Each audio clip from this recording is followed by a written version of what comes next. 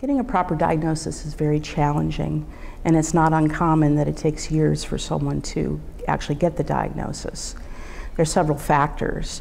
First of all, PSP often initially looks like straightforward Parkinson's disease, and that's probably the most typical first diagnosis. But as time goes on and a person doesn't respond to Parkinson's medication, and they continue to become debilitated by the symptoms, other diseases are considered. Most people are referred to a neurologist when their symptoms don't improve, and it's often that neurologist who actually questions the diagnosis and decides that it might be something more rare like PSP.